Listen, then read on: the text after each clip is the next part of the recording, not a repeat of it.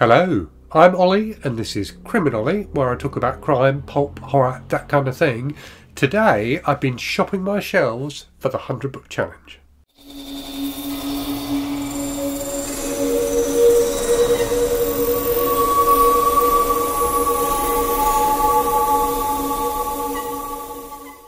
So as you may know, I'm about to embark on the Read What You Own challenge, or 100 book challenge, where I'm going to read 100 books I already own before I buy any new ones.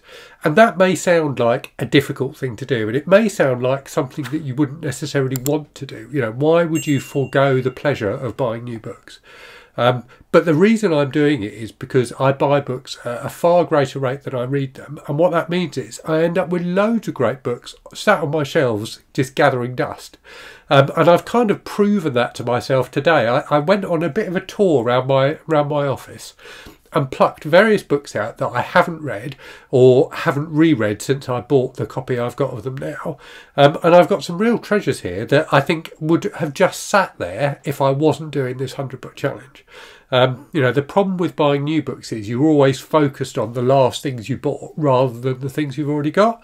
So what I thought I'd do today is give you a little tour of some of the things I've plucked off the shelves, talk about like how I came by the book, if I can remember. Some of them I can't remember, and you know, just bring to life that concept of the fact that that shopping your shelves, and that's a phrase I didn't invent, so I can't remember where I heard it, but I think it's a lovely phrase, and Troy Tradup, when I used it in my Read What You Own announcement video the other day, commented on what a good phrase it is. So I really like the idea of shopping my shelves for things to read rather than shopping on Amazon or an equivalent bookseller. So let me talk you through what I've got here. And there is a similarity between all of these books, which is they're all short, quite deliberately, because as I said in my announcement video, I want to try and get through this challenge as quickly as possible. But even just by picking short books, I've got some fantastic ones, and I've got probably 15 things here. I haven't even looked at my Kindle yet. I know I've got a ton of stuff, like literally hundreds and hundreds of books on my Kindle that I haven't read. And indeed there are hundreds of books, well, certainly dozens of books on the shelves behind me, and even more in the garage that I haven't read. So anyway, let me go through what I've got. So the first one is a book I've read before, but I haven't read it since it came out in this edition, and that is The Batman books by Stephen King. So actually quite thick, quite long, but it's 4 books, and so it counts as 4 books for the Read What You Own challenge. So those 4 books being Rage, which is a book that King has subsequently withdrawn from sale. So it's a book about a school shooting, and I think it was linked in some way to a school shooting after being published. And King, for understandable reasons, decided to unpublish it at that point. So you can only get it either in the original paperback with the Richard Bachman name on it, which is very expensive, or in this collection. So I originally bought this when it came out, and then subsequently sold that copy off, and as I've kind of been recollecting King, I bought a copy of it I guess a year or 2 ago, and like everything else, it's just sat on my shelves not getting read, so I thought this was a good opportunity to pluck it out again. So anyway, we've got Rage, we've got The Long Walk, which I remember quite well, Roadwork, which I don't remember at all, and The Running Man, which I think I remember much more from the Schwarzenegger movie than I do from the book. So looking forward to reading those 4 again. Next is one that I did actually buy quite recently. I've got a whole stack. I've got about 6 or 7 of these Mills and Boon Heroes doubles, which I really enjoy. So you get 2 romantic suspense novels in each book. So not very thick, but it counts as 2 books because these 2 books were originally published as separate volumes. So this one has got Rogue Christmas Operation. So given that my Read What You Own challenge will no doubt go well into December, if not beyond, I thought this would be a nice Christmas read. I don't really know what it's about. And then it's also got Canine Patrol by Julie Miller. So sorry, Rogue Christmas Operation is by Juno Rushton. So yeah, I think I got this one off eBay. The other Mills and Boon doubles I've got, I picked up in a charity shop a little while ago. But yeah, if ever I see them when I'm out and about and they're cheap, I buy them because they're fun. Next, we have an author by, a book by a very well-known author, albeit an author who is much better known for his children's books. That book is Roald Dahl. So I bought this copy, I think, probably a couple of years ago. So this is My Uncle Oswald. I think it's his only adult novel. So he wrote tons of short stories for adults, many of which I've read and really, really enjoyed. This one I haven't read. Nice and thin, so I thought that would be a good one to pluck off the shelves and read. This one I bought, so I'm pretty sure I had a copy of this previously. So this is Invasion of the Body Snatchers by Jack Finney, the inspiration for the 50s movie and subsequent remakes. So I'm pretty sure I had a copy of this years ago and never read it. I subsequently, about 3 years ago I suppose, found this in a local charity shop and bought it. And from the Channel Land novella, read this not that long ago and said it was great. It's a book I've been wanting to read for ages, so having bought a copy, well, having had 2 copies of it over the years, I'm not sure why I haven't read it. I really like the movie versions, both the 50s one and the 70s one, and even the 90s one that was directed by Abel Ferrara. So yeah, looking forward to giving that a try at some point. This one I think my wife bought me. So this is Troublesome Words by Bill Bryson, which is kind of like a bit like a dictionary, but it's a dictionary of words that are weird in some way. So typical Bryson, kind of playfully intelligent, I guess I'd call Bryson. I've always enjoyed the Bryson stuff I've read. I haven't read a huge amount, but this is nice and slim, so I thought I'd pluck that off the shelves to read. Next, a book by an author I've read a couple of books by and enjoyed both of them. This one I bought because it's supposed to be quite disturbing, but I haven't read it yet. And that book is I'm the King of the Castle by Susan Hill, which I think is kind of a book about kind of childhood bullying and things like that. So I've read The Woman in Black, obviously, by Hill, and another ghost story by her, the name of which now escapes me.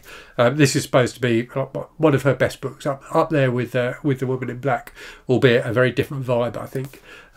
Again, I think I bought this probably around the time I started the channel, and not read yet.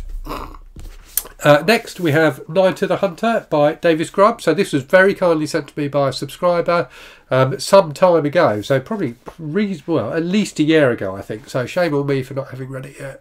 So the basis of the classic Robert Mitchum movie, which I'm also ashamed to say I haven't seen, so I think I will read this and then try and seek out the movie and watch that.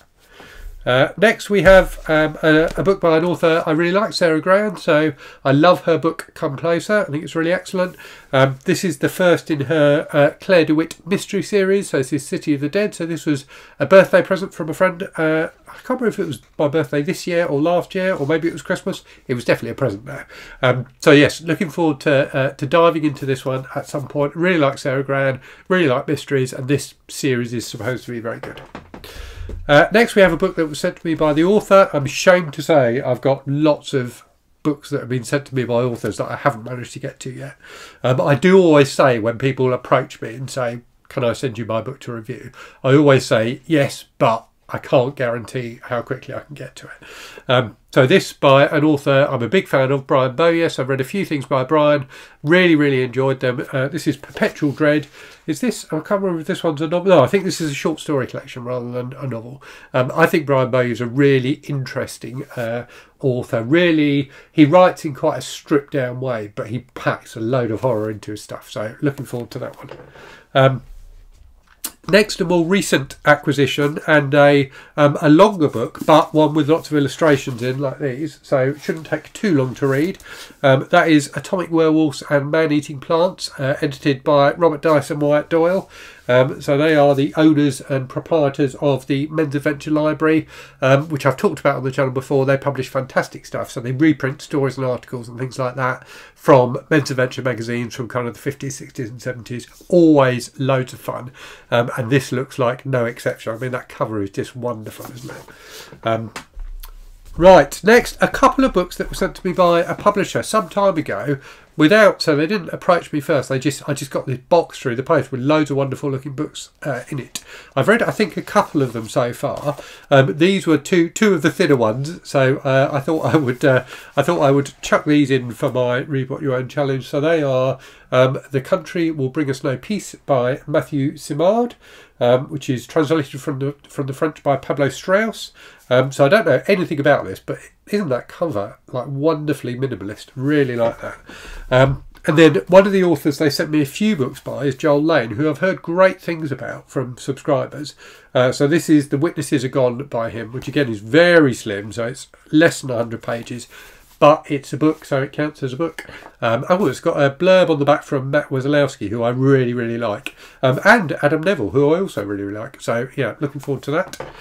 Next, we've got a few that are maybe a bit more, or a couple anyway, that are maybe a bit more predictable. So, the next books in the ongoing series that I am reading, but have been neglecting a bit recently. So, I've got The Survivorist number 11, The Reprisal by Jerry Ahern, and The Executioner, book 20, New Orleans Knockout by Don Pendleton. You can tell it's 20 because annoyingly the publisher has not put, in these earlier Corgi editions, for some reason they decided not to put the number of the book on the cover, but someone has written in biro at the top there 20, which is helpful.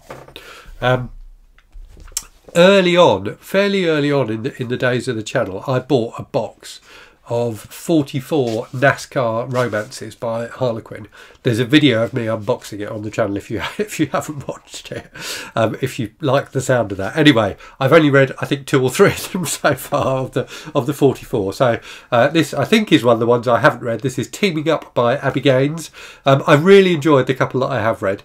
So this one, by the looks of it, is about a I don't even know what it's about. It's about a scientist who pretends to... I don't know, but it looks fun. And it's set around the world of NASCAR, so who wouldn't want to read that? Next, a book in another book in a series that I'm kind of collecting, but unlike The Executioner and Survivalist books, this series is really difficult to come by. I did do a video talking about the books I've got in the series, so I've got the first 6 now. There's another 2 that I'm just searching for and haven't managed to find. I've read the first 1, so the second one is The Trial. This is by James Dark. So this is book 2 in the Witches series, which is a very, very trashy but quite entertaining series of kind of historical horror novels from the UK in the 80s. Next, another book by an author who I bought loads of books by, having read one. I have this terrible habit of I'll read one book by an author and then buy as much stuff by them as I can find. And then it just sits around not getting read, waiting for me to do another Read What You Own challenge. So the author is Donald Goines. I've read a couple of his books now. This is the first in his Kenyatta series of books. So this is Crime Partners. So Donald Goines was a black crime writer in the States in the 70s. He was only publishing for about 5 years before he was murdered. But I've really enjoyed the couple of books I read. He managed to write quite a lot in those 5 years. I think at least a dozen books. So I've got a fair few of them which I need to work my way through. And then finally, a book that, so like Invasion of the Body Snatchers, this is a book I've been meaning to read for years. And I think I've actually ended up with 2 copies of it. So I bought a copy of it, again, sort of in the fairly early days of the channel. And then I also received a second-hand copy of it in one of the Abominable Book Club subscription boxes. But I really want to read it. So that book is The Totem by David Morrell. So big fan of his books like First Blood, and he wrote the novelisation for Rambo and Rambo 3 as well, both of which are entertaining. Also, I think his book Testament is fantastic. This is more of a horror novel. Most of his stuff is kind of thrillerish. I also read one of his more recent books, which I think was called Creepers or something like that, which is about urban exploring, which was really good. So yeah, this is more of a straight horror book, but comes highly recommended by various people. So I definitely need to get to this one. And the Read What You Own challenge gives me that opportunity. So yeah, a nice stack of books there. I will pepper these through the Read What You Own challenge, and I'll still be doing like TBR videos and things like that each month for that, because I'm still going to be taking part as much as I can in like reading events and things like that, but trying to do it without buying any new books. But yeah, these are the things that will also end up in that mix, I think. But tons more on the shelf, tons more on my Kindle unread, which I need to kind of trawl through and pluck some other gems from. So yeah, I thought it would be fun today just to talk through some of the random stuff I've got on my shelves, and just to show you that doing something like this, like as I said at the start, while it might seem like a bit of an imposition, it might be something, it might seem like something difficult to do. It actually, unlocks your shelves, unlocks all the books that you've had sat there for ages, sadly unread. So yeah, looking forward to diving into all of these. Do let me know in the comments if you're taking part in the 100 book challenge, the Read What You Own challenge, what kind of things you're planning to read for it. And as always, thank you very much for watching. Hope you're safe and well out there. Hope you're reading good stuff, and I'll speak to you again very soon. Cheerio.